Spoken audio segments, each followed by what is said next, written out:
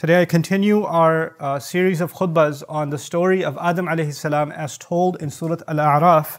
And the focus of my khutbah today is going to be the 12th ayah. But before I go to it, I want to share some other mini stories with you and kind of build up to what I'd like to share with you about this 12th ayah of the surah. The fundamental reason that many people of Quraysh, especially the elite, the leaders of Quraysh, the very wealthy and the politically influential, their primary reason for rejecting the Prophet ﷺ was that he did not belong in the elite class. He was not from their class.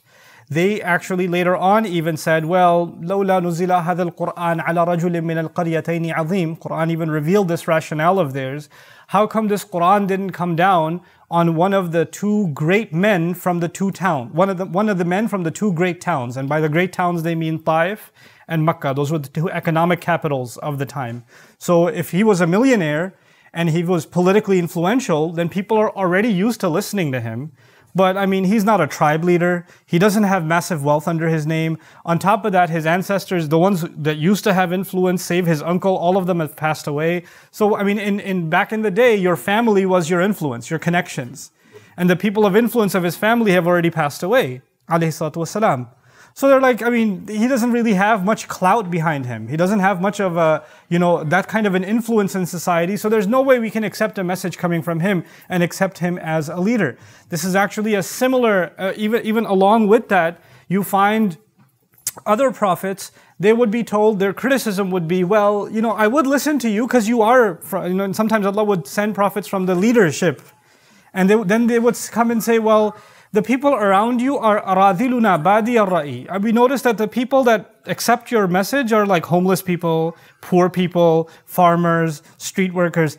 I'm a governor, I'm a millionaire, I can't be associated having dinner with the janitor. Can you meet me in my place? I'll talk to you separately because I don't want to mix with these people. So the idea was that they're above a certain class of people, that's why they can't accept this message. Or they can't be seen associating with people that they consider lower than themselves, Then if you go even in different other places in the Quran, the idea of rejecting someone, rejecting the message of truth because of who someone is. Even Musa alayhi salam, who was raised as royalty, as a matter of fact, he was raised as a prince. And one of the criticisms that Fir'aun made of him was, you want me to, I'm not better than this one? This humiliated one? He can't even talk properly. In other words, forget his race or his economic class, the fact that Musa alayhi salam had a stutter, and he used to stumble on words sometimes, he's picking on that and saying, how can I not be considered better than him? People have rejected and people have diminished advice, counsel from those who try to tell them the truth just based on thinking they're better than them. I'm not going to listen to you because I'm better than you. And let's take that even a step further. The first major crime in humanity after Adam alayhi salam came down, that's also mentioned in Surah Al-A'raf, the same surah that we're studying or we're going through the story of Adam alayhi salam from. The first major crime is the crime of murder. And that happened between two brothers. They were family, Habil and Qabil. That story is mentioned in the same surah. And if you think about why that murder happened, this one brother killing his own brother, not over money, not over a house, not over nothing else, but they both presented a sacrifice. It's actually quite a strange story the way the Quran tells it. They both presented a sacrifice. فَتُقُبِّلَ مِنْ أَحَدِهِمَا وَلَمْ يُتَقَبَّلْ مِنَ الْآخَرِ. One of their sacrifices Allah accepted. And in the ancient times, Allah tells us, and this is also found in biblical literature, and the Jews also confirm this, it's mentioned other places in the Quran. When we slaughter an animal at Eid, like recently, we don't know if Allah accepted it or not. We don't know that. But back in the ancient days, what Allah used to do was He used to send a fire from the sky, and it would consume the sacrifice that was accepted. So it would actually, and this is something that the Jews actually complained with the Prophet ﷺ and said, if he's really a prophet, how come no fire comes? And بِقُرْبَانٍ تَأْكُلُهُ النَّارِ. How come he doesn't bring a sacrifice that the fire will come and eat? And this started from the time of Adam alayhi salam. So when one of them sacrificed and the fire consumed it, and the other one sacrificed and it didn't consume it. Now, this was not a matter of money, this was not a matter of status or power, it was just one's worship was accepted and the other wasn't, and this was enough for one of them to say, I'm going to kill you. Which doesn't, to you and me, doesn't make any sense. Why would that happen? But I'm sharing all of these events with you because they go back to one single event. And that single event is the story of Adam alayhi salam. When Iblis refused to do sajda, when he refused to do sajda, Allah asked him, why would you do such a thing? Why would you do it? And he, of course, the famous story of one version of it or another you might be familiar with. He responds in this 12th ayah, Ana khayrun minhu. I'm better than him. His number one reason is, I'm better than him. But if he just says, I'm better than him, that's not enough. You have to qualify what makes you better. So he gives his own rationale. And notice his rationale will not have anything to do with his accomplishments and everything he's done for Allah and his history and none of it. His rationale was, خَلَقْتَنِي مِن نَارٍ وَخَلَقْتَهُ مِن طِينٍ. You made me from fire. You made him from dirt. Obviously I'm better than him. I'm made of better material than he is. Now the thing is, Allah Azza wa Jal made you, He made me. He made Iblis, He made the jinn, He made the human beings, He made the angels. And Allah Azza wa Jal decides who's better and who's worse. But when you and I forget that all of us are Allah's creation and our focus is comparing ourselves to others, then you're always thinking about who's better and who's worse. And that's what Iblis wants. Iblis wants us to forget that we are all equally creation of Allah. And he wants us to be like him, where his entire obsession is comparing himself to another creation. This idea of comparison consumes him. And he wants humanity to be consumed with that idea. Comparing yourself all the time with someone else. And it's not just about race. It's not just about he's made of fire and I'm made of clay. It could be I graduated from this university, they only graduated from that university. I have this degree, they only have that degree. I have this job, they only have that job. Pfft, that guy? He's a taxi driver. Huh. You want me to, and sometimes you have, for example, a good family proposal comes for your daughter or comes for your son, and you say, yeah, but their father's he runs a grocery store. Or he's a taxi driver. Oh, this guy, his brother's a truck driver. You want me to marry among truck drivers? Like you look at their job and you say, we're better than them because of the job that they do. Or you look at them, of course, the more obvious ones are what kind of, Iblis said he's made of clay. We then distinguish between different kinds of clay. Or you seriously, you think I'm going to marry my child to someone from this country or this region or this race or this skin color? Have you even seen them? My kid with them? This idea of us comparing, I'm bringing up the example of marriage, but it's not reduced to marriage. It's actually in all walks of life. And everything that we do, if there's something in our head which is making us compare ourselves to someone else and establish some sort of superiority. For some people, they're obsessed with their appearance. And so when they see someone else with lesser appearance, then immediately they size them up. Well, I'm a 9, they're more like a 4. So they don't really add up. And then this idea of constant comparison, then it starts shaping your thoughts and what you do with your life. And, what your priorities are. All of that changes because now shaitan has been able to successfully make you obsessed with comparison. That thing that was so powerful that even obeying Allah disappeared because he's too consumed with that comparison. Even when Allah spoke to him directly and said, what prevented you? Explain yourself. Allah tasjuda idh amartuk. That you wouldn't do sajda when I commanded you. And he's so consumed with that, instead of apologizing, instead of recognizing that he's disobeyed Allah, he's still so consumed with that comparison. I am better than him. You made me from fire. You made him from clay. Even though he recognizes Allah made. He says, well, you made, but you must have made me better. Clearly, I'm better. And by the way, some people get this disease. And this disease afflicts Muslims. According to a lesson in Surah Al-Kahf, this particular disease I'm about to mention to you afflicts Muslims. Some people in their head have, if Allah has given you more, that must mean He loves you more. If Allah gave you better looks, if Allah gave you money, if Allah gave you fame, if Allah gave you knowledge, if Allah gave you ability that He didn't give other people, some children or some men and women have an ability, for example, to memorize the Quran. Other people don't. Other people, no matter how hard they try, they can't do it.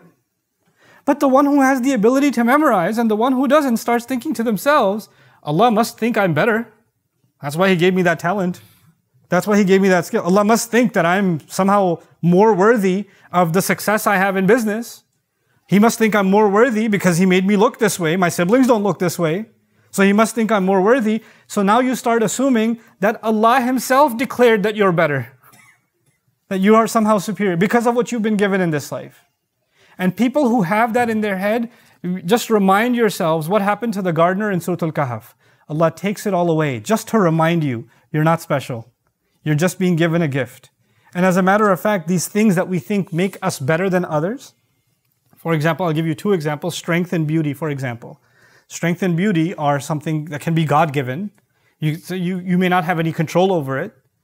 And yet, these two things that we consider a blessing, you find in the stories of Yusuf alayhi salam and Musa alayhi salam, those two things are the things that got them in trouble. What you thought was a blessing actually turns into your biggest trial.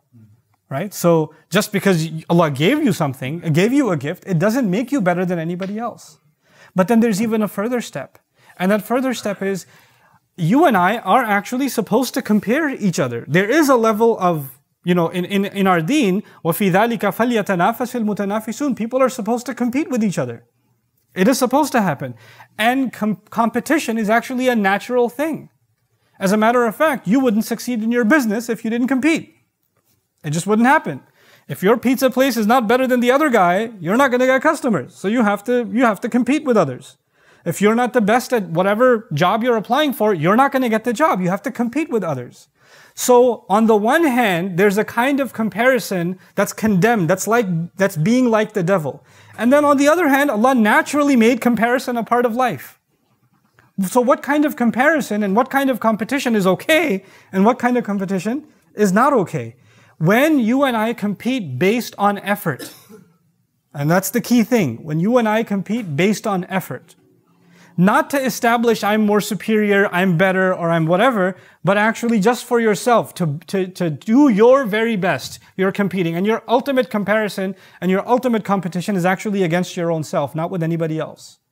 You don't even concern yourself with anybody else.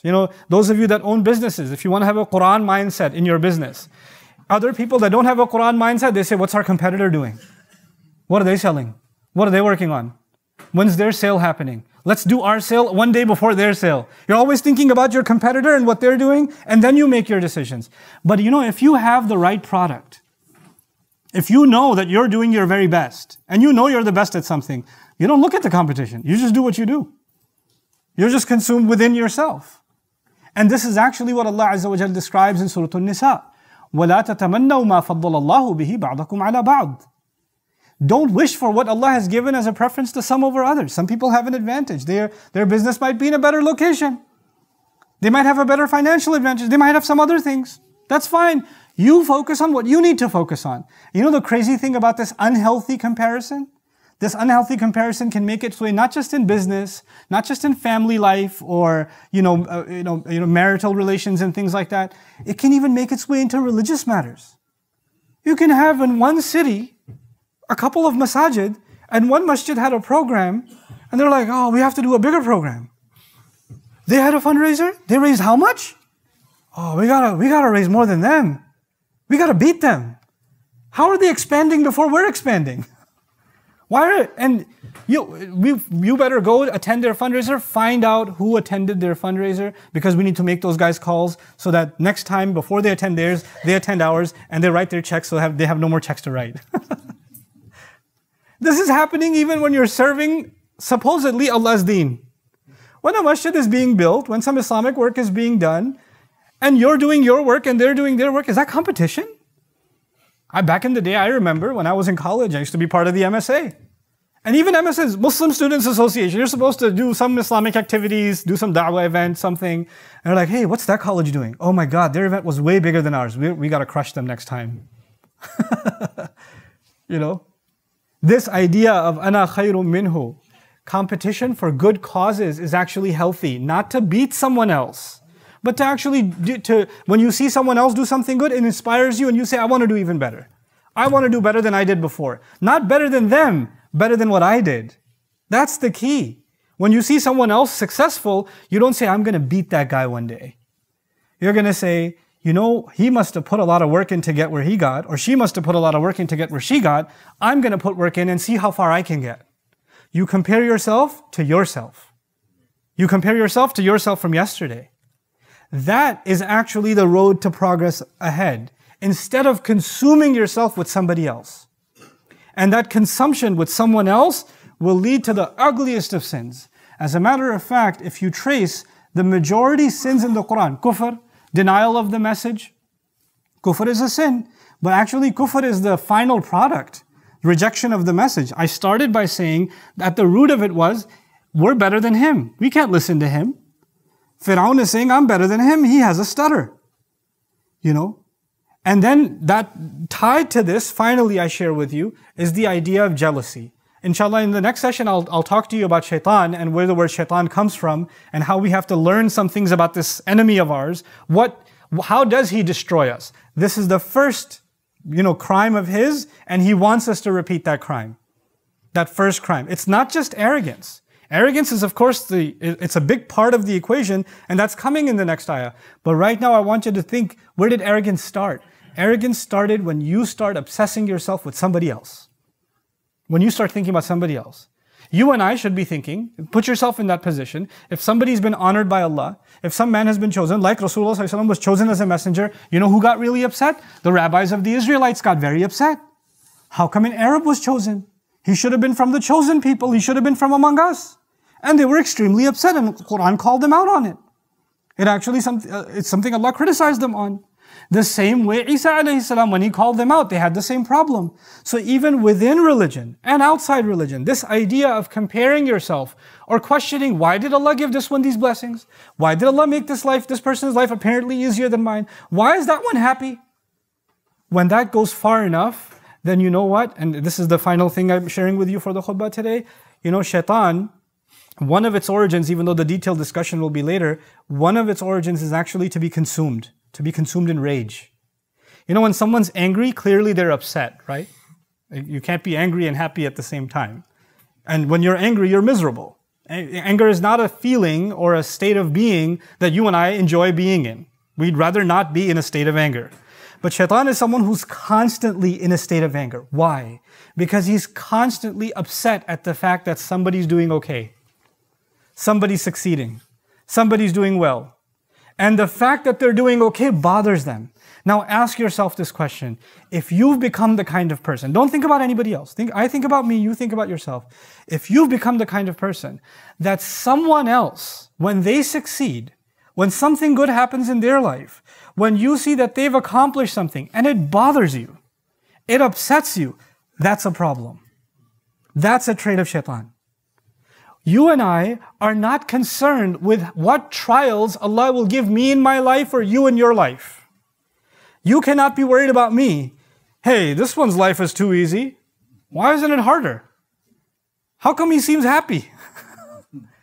It upsets me that he's happy. If these are the kinds of thoughts that you have about someone, then shaitan has gotten to you. Because now, now the only thing that you think will make you happy is seeing them go down, seeing them destroyed. What's shaitan's only purpose in life? Not to do anything for himself. All of creation, naturally, Allah made, they seek rizq for themselves, they seek sustenance for themselves, they seek home for themselves, they do something for themselves. Shaitan does nothing for himself. Shaitan only does something to harm someone else. He's even destroying himself. He doesn't care. He's even destroying himself, knowing full well he's headed into a fire. He could stop, but nope. When this takes over you, then it doesn't matter if you're headed towards self-destruction. You are now consumed by rage. This is something that we really have to ask Allah's refuge from, which is why you find in Surah Al-Falaq, وَمِن شَرِّ حَاسِدٍ إِذَا حَسَدٍ. Ibn Qayyim rahimahullah said about that ayah, we ask Allah's protection from those who become jealous. Jealous there doesn't mean, oh, why do you have a nice car? Actually, hasad actually means someone sees you have something good and they wish you didn't have it. Whether I get it or not doesn't matter. I hope he gets into an accident. I hope his car breaks down. Whether I get it or not is not even the issue. When someone has that disease, Ibn Qayyim rahimahullah correctly pointed out, that is a disease of the heart from which there is no cure mentioned in the Quran. The only thing you can ask for is to protect you from the person who has it, from a person who has hasad. Because at that point, shaitan's taken over. That is the fundamental quality of the shaitan. I ask Allah Azza wa Jal to protect us from that quality, because that is a quality that He will bring into our life over and over and over and over again, wanting us to become like him. I'll just give you a personal example and I close. I've been saying I'm closing, but I mean it this time. You know, one time I teach Arabic, and I love teaching Arabic, and there are thousands of institutes that teach the Arabic language, thousands of them. And one time, not some time ago, we were starting an Arabic program, and one of my employees came to me and said, "Ustad, have you seen this other institute? They're starting an Arabic program, and in our city, and they're starting it like a week before our program." I was really concerned, and I just looked at him and said, "Alhamdulillah, that's a good thing. More people to learn Arabic. Why are you worried about that? Are we here to make sure that we beat someone else or their institute fails or succeeds? If they're doing good work, it will stand on its own feet, and they will get students, and may Allah give them more students, and may Allah Azza wa Jal give them success, because any effort that's doing something good, we should make dua for it. And whatever rizq is written in your name, no matter what you think, if you get them shut down, doesn't mean you're going to get more customers. You know, there are people that have competing halal restaurants and do all kinds of haram things. They open up a restaurant, this guy has opened up their restaurant, and they go online and they give the other one bad reviews. There were rats in the food, and there was a snake in my noodles, or what, you know, like. Why? Because I want to get them shut down. Even if you shut them down, Allah will not give you more rizq, because you shut them down. What Allah has written for you is written for you. You know, so stop consuming yourself with the failure of someone else or with the success of someone else. That is a quality of shaitan. And that's where it gets so bad that even if Allah directly tells you, "Why didn't you do sajda?" you still won't submit yourself. That's how bad it can get. May Allah Azza wa Jal protect ourselves from jealousy and protect those that have that towards ourselves. Barakallahu li wa lakum fil Qur'an al-Hakim wa nafa'ani wa iyyakum bil ayati wa dhikri al-Hakim.